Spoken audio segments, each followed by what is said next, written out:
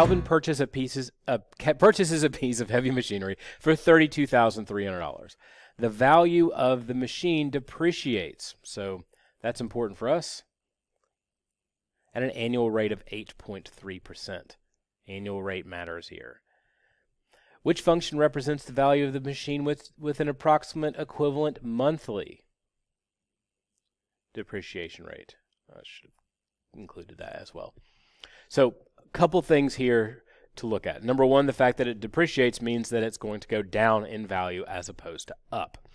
The other things that you have to look at are the fact that there is an annual rate that they're giving you, that 8.3% is that 8.3% should be spread out over the whole year, but we want to do depreciation by the month, which means we're going to have to take that 8.3% and break it into 12 parts, basically, or apply it 12 times a year. So where do we go with any of this stuff? The nice thing for us is if you're not 100% clued into how this is going to work, you can actually use the reference page, which is increased in value over the years. So before I even go to do that, I'm going to take a look at what's happening. First off, it's changing by a percentage as opposed to a specific amount. It's not saying that it's going to depreciate $1,000 a month. It says 8.3%, which means the first month, whatever 8.3% of $32,300 is. In the second month, you'll subtract whatever amount you found in the first month. That's your new value that you're going to subtract 8.3% of, not 8.3% of this number over and over and over again, which means the amount that changes each time will change. That means essentially we're going to be doing an exponential change. So just be aware that it's not a constant change every time. By the way, anything that you purchase that's machinery based or a vehicle or whatever depreciates in value. Real estate doesn't work like that necessarily. If you buy a house and do nothing to it, it's possible the value will still go up based on what other properties in the area are doing. With cars, computers, machinery, tractors, all that stuff, those things are going to go down in value. Think about buying a computer brand new right now. Think how much it's going to be worth in 6 years. Significantly less, because the usefulness of the product decreases. Same for machinery if you use it a lot. So I'm going to look for something that has exponential values in it. So I'm going to go up here to the reference page. Aha. The most reasonable, I know the value is going down because it's a depreciation. So here's an exponential decay. And also the compound interest formula has some usefulness to it there. But what I will work on for now is this.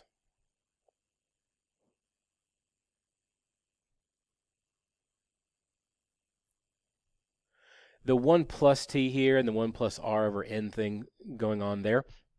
The big deal with that is whether the value is increasing over time or not. I might make a note to myself that nt was something I saw here as well before I go back down. That could be helpful to me because of the whole monthly versus annual situation. Let's see if I can get that back. Okay. Now, I'm going to rewrite this formula for decay here.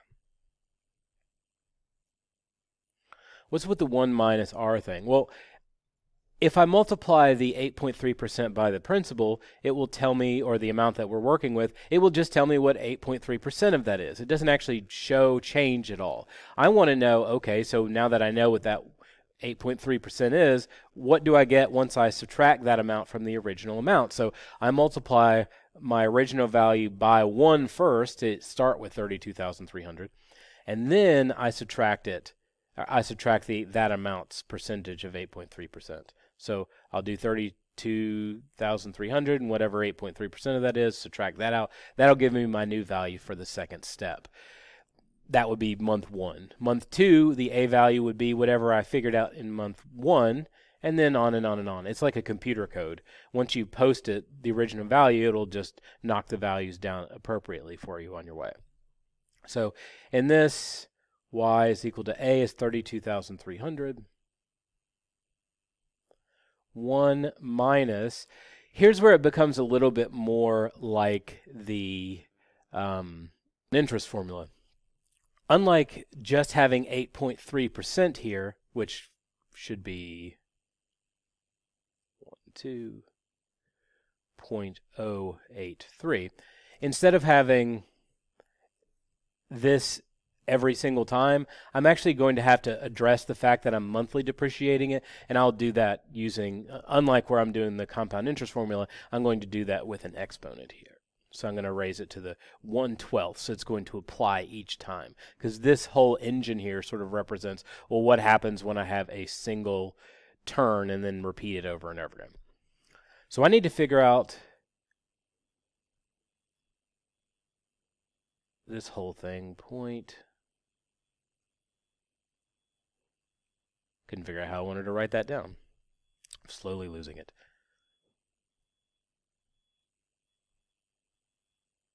This is for my monthly piece. The other part is I need to apply it, the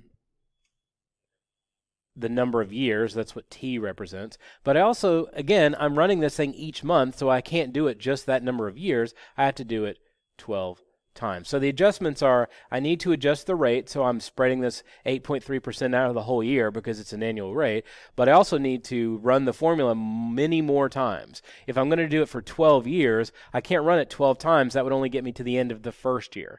I want to run it 144 times, so I need to make that adjustment. All I need to do now is the 1 minus 0.83 business, and since they've only given you 2, guess what? It's the smaller one. So y is equal to 32,300, and the part that's actually in the parentheses will be this. And if you wanted to go ahead and do that, more power to you.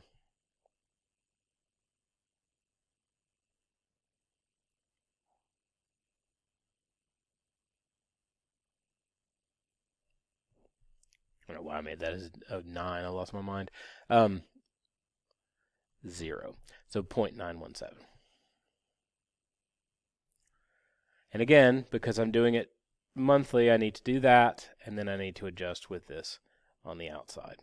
So here you have it. A couple things that you could have looked for that would have helped you very early on. Since it's a depreciation rate, there's no way it's going to be 1.083, so that was never going to happen. And since you're doing it multiple times in a year, this is very helpful to you. So those things could have made a big difference. You could have eliminated some things pretty early on and not have to deal with any of that. So that's it.